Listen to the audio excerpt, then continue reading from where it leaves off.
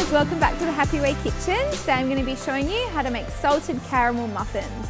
So all you're going to need for this recipe is a packet of the Sophie, Guidolin and Happy Way banana bread mix. So this is going to be the base, and we need all the ingredients that are listed on here. So that is 3 large bananas, 3/4 cups of milk of your choice. I'll be using almond milk, 3 large eggs, 2 tablespoons of coconut oil, and then to give it that really nice salted caramel flavour, I've got 6 medjool dates, which I'm going to pip, so take the seeds out, and I'm going to chop them up into little pieces, and I'm going to mix them through. So let's do it. Super easy. So we'll start actually with mashing our bananas.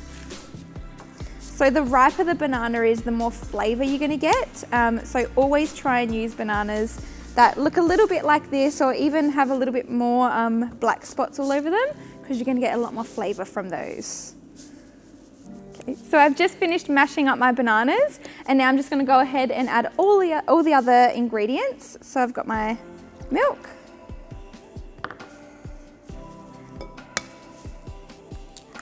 eggs,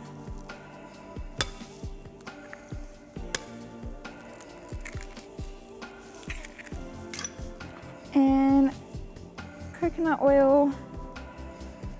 So I'll just mix all that together before I add my dry mixture. Okay, so that's all nice and combined now. Everything's whisked through, so I'm going to pop in my banana bread mix. So as you can see, this mix is quite versatile. You're not limited to just banana bread. There are lots of other things that you can do with it, such as muffins, pancakes, other flavoured cakes, all those great things. Okay, so now I'm just going to add in my dates.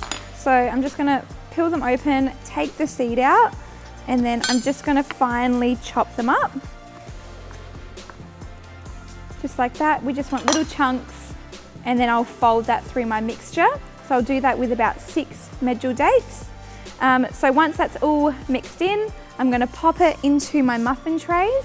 And I've preheated the oven at about 160 degrees Celsius, and I'm going to bake my muffins for about 15 to 20 minutes until they're nice and golden on the top.